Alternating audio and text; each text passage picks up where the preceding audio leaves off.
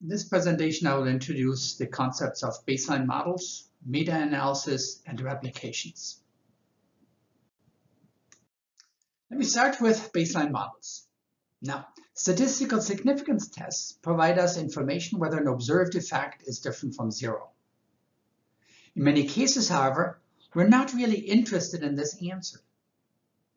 Because for most reasonable interventions, such as a training of nurses, we would expect some average improvement.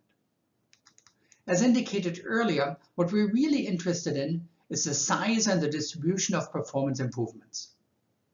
For the evaluation of the size of the effect, zero or no effect is a very, very low hurdle, oftentimes so low that by itself this information is not very helpful. Hence, we need different, more challenging benchmarks.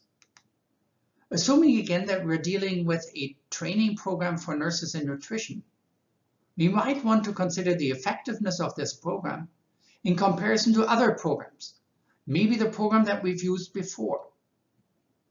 Such alternative treatments often provide very powerful benchmarks and baseline models.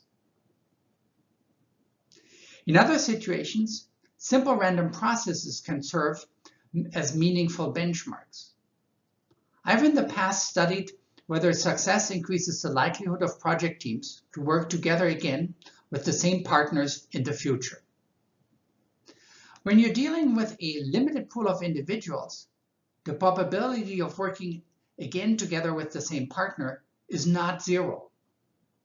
But this probability can be calculated, and this calculated probability can provide a helpful benchmark for the meaningful interpretation whether a factor like prior project success does increase the probability of working again together with the same partners beyond of what we would expect by chance.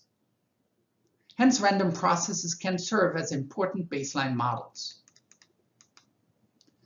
Finally, we often deal with situations where we have underlying trends that need to be taken into account when evaluating changes over time. For example, companies might be on a specific performance trajectory, and the value of any hypothesized performance-enhancing factor depends on whether it improves the performance trajectory that the organization is already on. Okay, in summary, these few examples of potentially useful baseline models illustrate the importance and usefulness of this concept. These examples, however, are by no means comprehensive. They only offer a reasonable starting point for your own context-specific search for meaningful baseline models. While baselines are currently rarely used in management publications, this graph shows that there is some encouraging evidence indicating that they are gaining more widespread acceptance in business and economics, but also in other fields such as biology, life sciences, and the social sciences and humanities. If you're interested to learn more about baseline models, I recommend to take a look at the following two publications, one in Research Methodology and Strategy and Management, and the other one in Advances in International Management Research.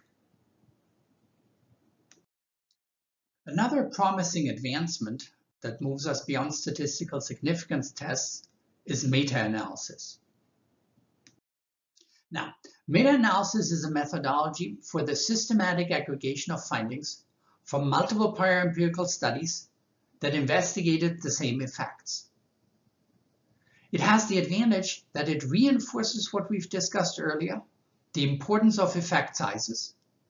It also reinforces the reporting and evaluating of uncertainty of the effect in the form of confidence intervals. Finally, it reinforces the conducting of replications, which we will discuss later in this presentation. Still, meta-analysis is an emerging analytic tool, which means it also does have limitations. One of these limitations is publication bias. Currently, over 90% of all published studies in the major journals report statistical significant effects.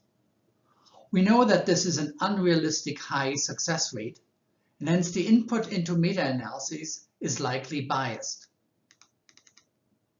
A second problem is unaccounted heterogeneity.